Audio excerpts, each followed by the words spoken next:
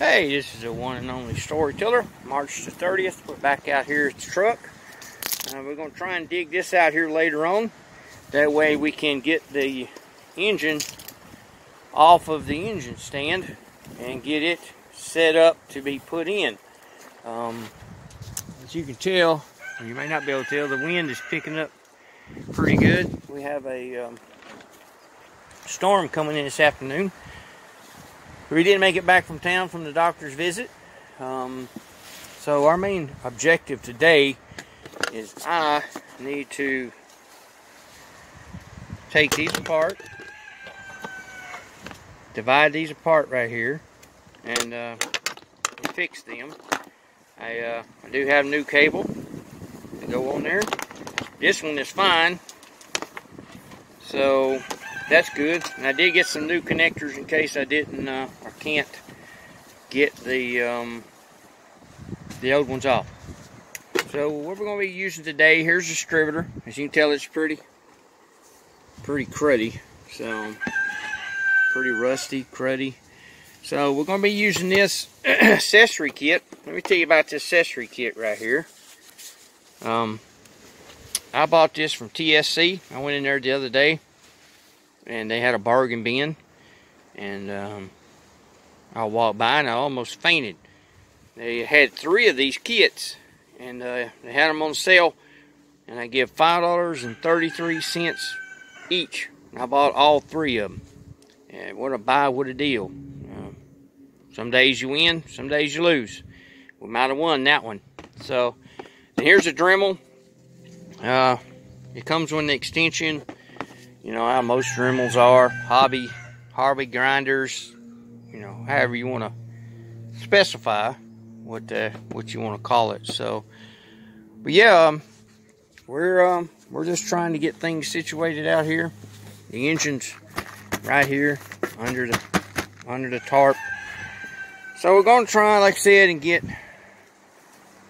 the cherry picker engine hoist out from underneath there today, and we're going to try and get the engine off the stand, get the distributor in, put the thermostat housing on, put the fuel pump on, because I don't think it's going to be in any harm's way if we go ahead and put that on, because the position of where it's going to sit. So I'm not real sure about the valve covers yet. I'll hook the chain up to the engine, and then I'll make another little short video you know, with the chain on there, and we'll kind of see if we have enough room or not.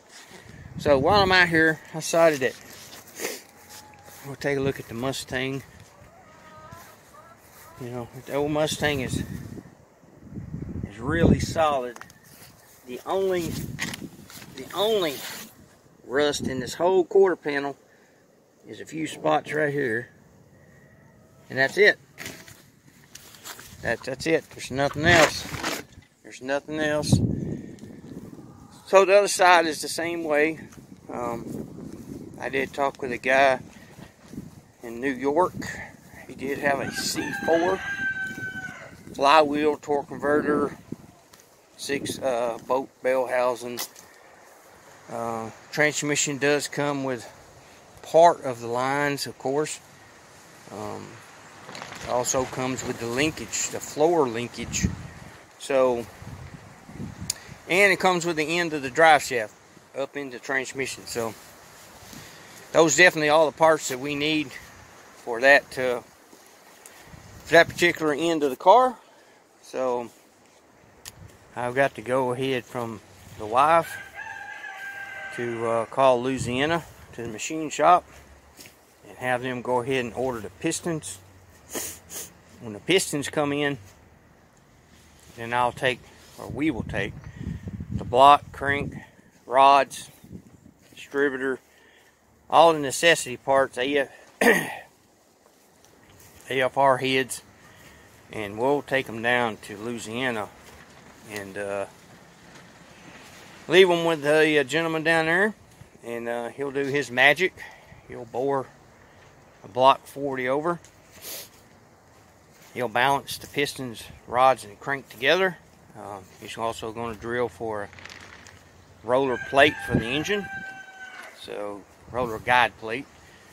And I'll carry my parts to him, and he'll do some measuring. He'll do some cutting if he has to, or shimming here or shimming there. And when it's done, we'll go back and pick it up. You know, he estimates it will be a 428 small block Ford, and it ought to scream. Eldorado Victor 2 intake, 1050 carb Holly.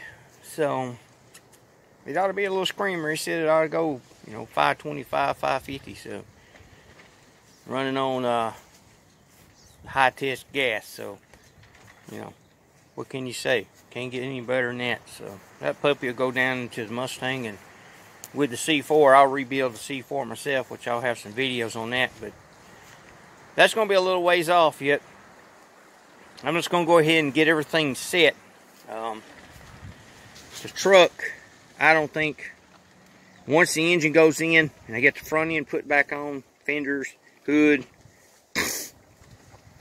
get the doors put on, and then I'll have it record over to the paint booth. And once I get that part painted, and depending how, you know, how a hurry he is about having to move it, I may leave it over for a week or two and then pick it up. But if he's in a hurry, then we'll just bring it back over here, and then I can go and assemble the doors and things of that nature. And then all I like is the bed. So at that point in time, I can kind of start looking at the Mustang a little bit, but I'll have all the parts waiting on it. So it's going to be an adventure, folks. We're going to get there. The gentleman I'm carrying it to,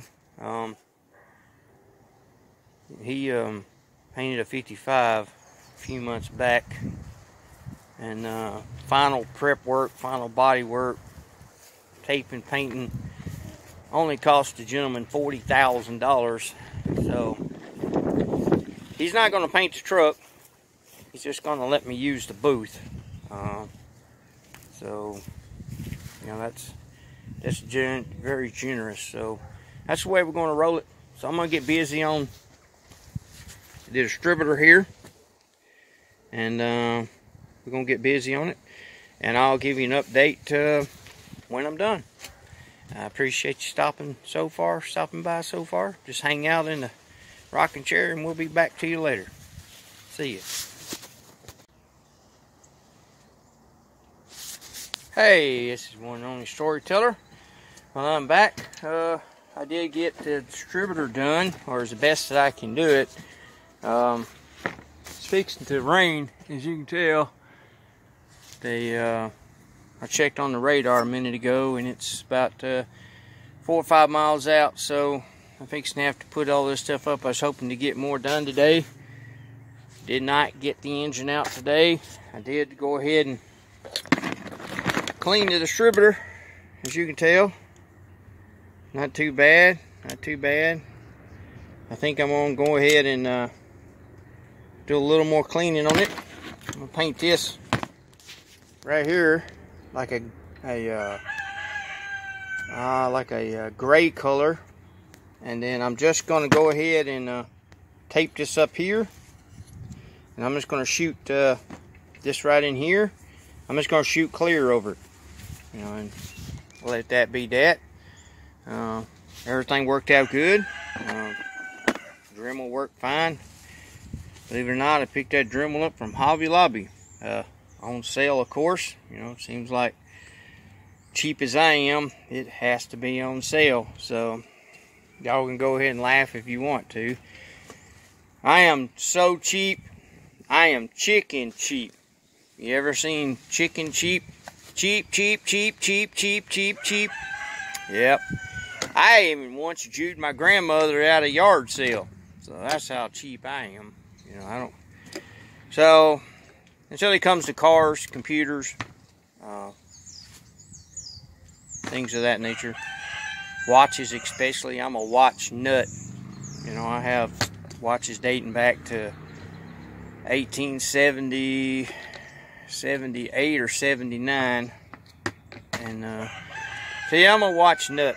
I've been collecting watches since I was 6 years old. Matter of fact, I have an Ingersoll Mickey Mouse watch. I won on a bet from my dad when I was 6 years old, and I still have it. So I'm a watch time nut. So if anybody was ever going to invent time travel, it'd be me, because I'm fascinated with time. So I appreciate you stopping by today. It's going to be quick.